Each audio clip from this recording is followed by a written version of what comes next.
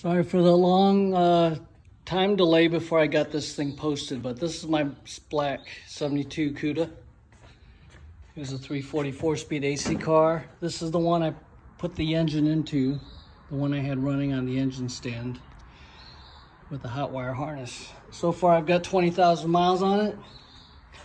Runs very well, runs like a new car. AC is cold. Had to put a new copper core evaporator in it.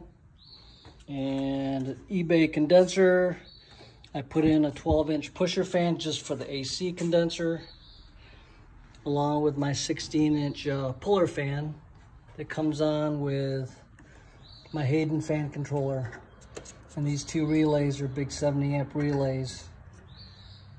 And two 60-amp fuses just for the fans, because the fans draw a lot of current and the wires get hot.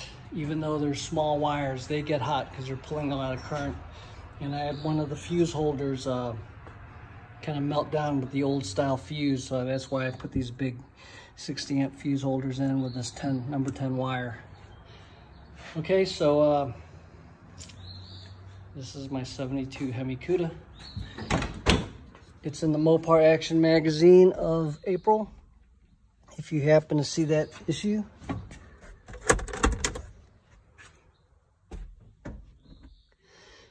And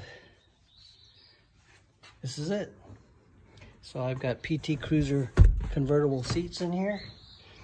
They both have armrests. They both tilt forward so you can get to the back seat. I've got the 833 overdrive transmission in here, 4-speed. I've got that little lever you see hanging off is my line lock, because I use it a lot on hills, and you know, it's a line lock. Use it for burnouts too. Have a jag speedometer in it. Shift light set at 6200.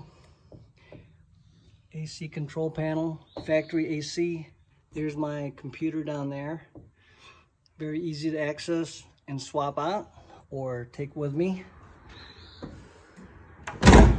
Had the windows all tinted dark. It's a black car and it gets very hot in the sun. It's 95 degrees today in St. Louis. And this AC keeps me nice and cold inside. Cold where my skin is cold, and that's the way I like it. So, building a 6.1 now.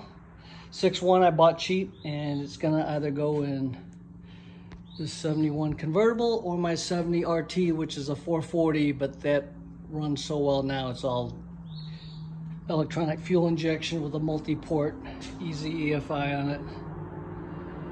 So we'll see. Haven't decided which one it's gonna go in yet, but this being a convertible, it's hot, so I've got to update its AC also with a different evaporator. But that's it.